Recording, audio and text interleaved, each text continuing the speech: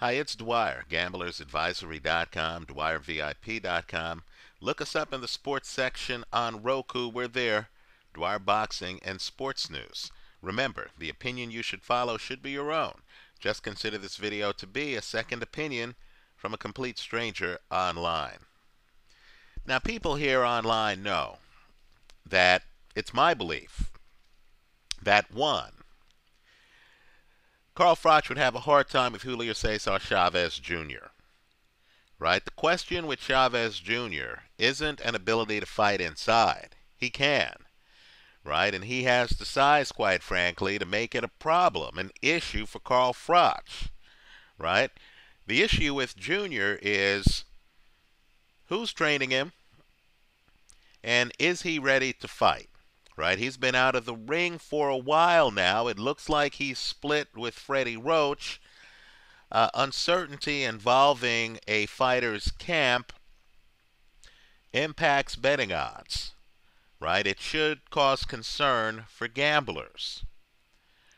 Right? The other issue with Chavez Jr. is we've had Freddie Roach in interview after interview say that Chavez Jr. barely trained to fight Sergio Martinez in a unification match at middleweight. Right? If that's true, then that's as troubling as it gets. Because understand, at the time, Chavez Jr. was unbeaten officially. The fight was a high-profile fight taking place in Vegas. And if you can't get motivated to defend your title and your unbeaten streak in a high-profile fight, then when can you get motivated? Right? But based on styles, I do question what happens if Carl Froch finds himself against a guy who can smother him, get inside his jab, and literally start working over his body. I think that Carl Froch Chavez Jr. fight would be a great fight, assuming Jr. comes in motivated, right? People here online also know that I believe the Carl Froch James DeGale fight would be a victory lap for James DeGale. In my opinion, James DeGale is one of the most dangerous men in boxing. Right? DeGale's a southpaw. DeGale is really the worst possible matchup for Carl Froch. Right? He's a southpaw who Carl will have a problem landing his jab against. And DeGale, quite frankly, is a better boxer than Carl Froch, right? Carl Froch throws wide-angle punches except for that laser-like jab, right? DeGale is a guy who can alter the angles. DeGale throws punches at whatever angles he wants, right? And I think DeGale is a much tougher matchup for Froch than, let's say, a Mikhail Kessler, right? Well, this morning I read where light heavyweight champion Jürgen Braehmer wants to fight Carl Froch. Let me just say, put Braehmer down as also one of the toughest possible opponents for Carl Froch. Right? Braehmer, like DeGale, is a southpaw. Braehmer, like DeGale, is a deconstructionist.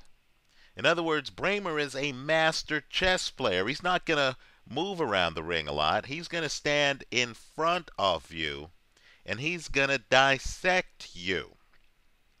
He throws the shorter punches than Carl Froch, right? I believe he'll be able to dodge Froch's jab.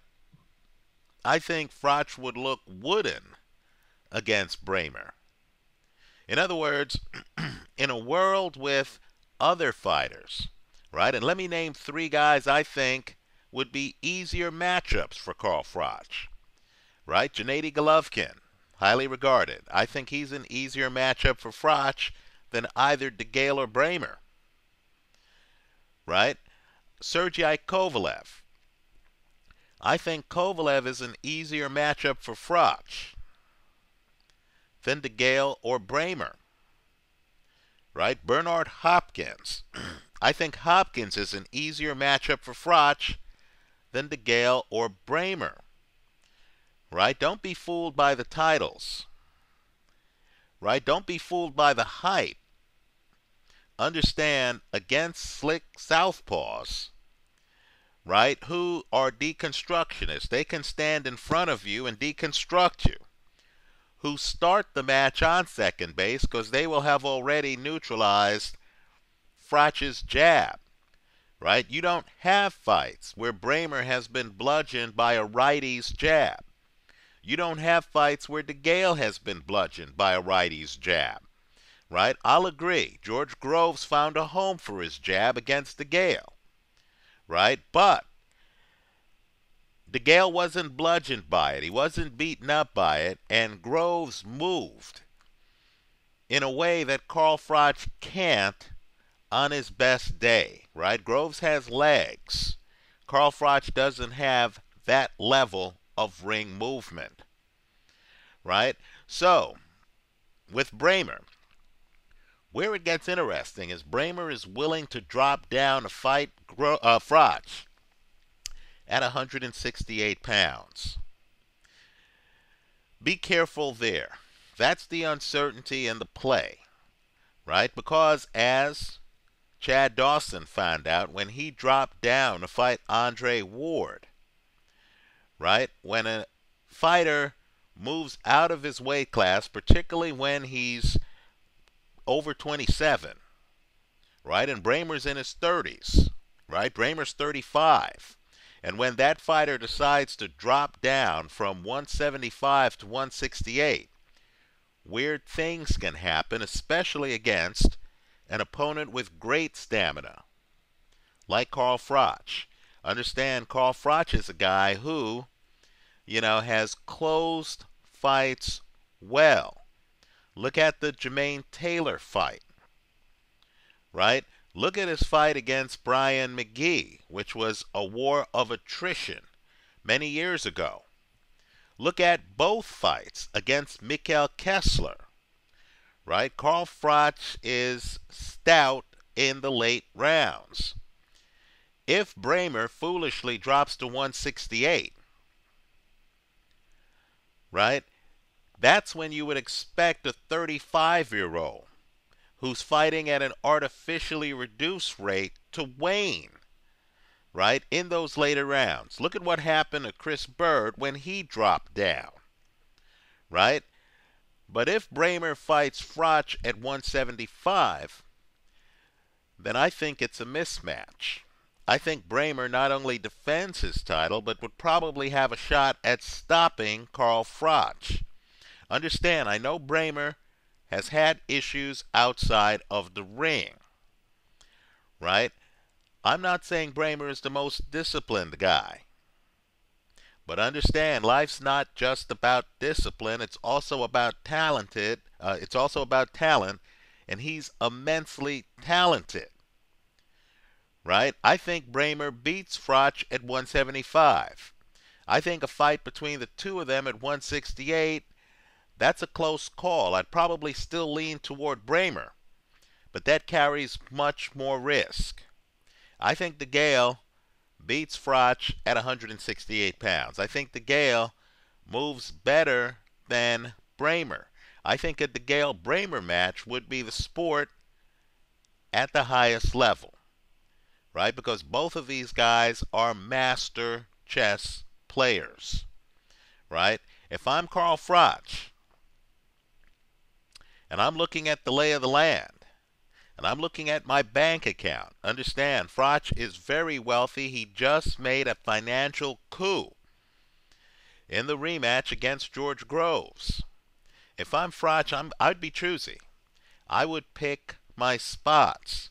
The boxing public, in my opinion, doesn't know either DeGale or Braehmer as well as it knows Kovalev, Hopkins, or Golovkin.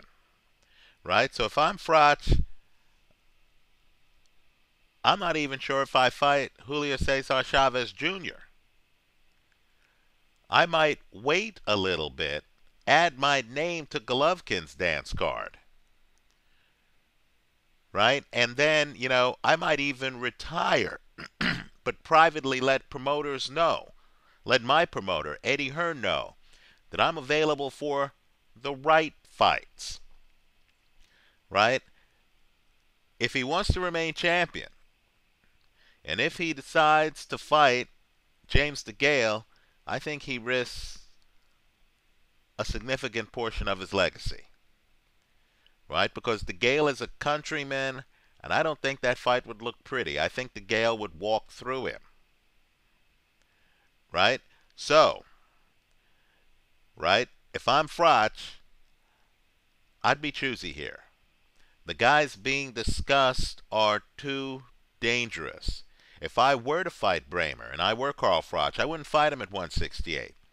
I'd fight him at 175, his weight division, simply because fans will understand a fighter who says, I'm giving up my belt at 168 because I need to see what I can do at 175, right? If he were to lose that match at 175, we'd forgive him, right? We would say, you know what? Carl Froch is the man.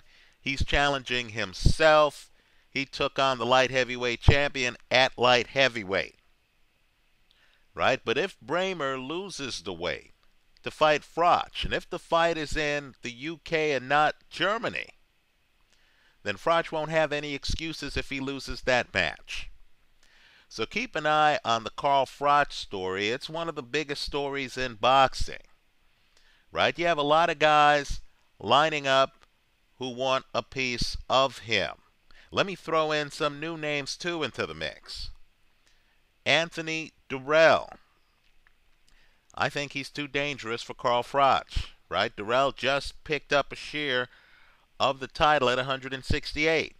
He's dangerous, and like DeGale, he doesn't have the big name to go with the danger, right? The risk is too great for the reward. So, if I'm Froch, and I know Froch is in great shape, I know Froch was the one doling out the damage in his last fight, not getting the damage, right? I know he's in great shape. I know he feels he can fight for several more years. But I think he has to be smart about the handling of his career, right? The water is infested with young sharks. The jungle is infested with young lions. There are also other veteran card players there who know how to deal, right, with Braehmer, right?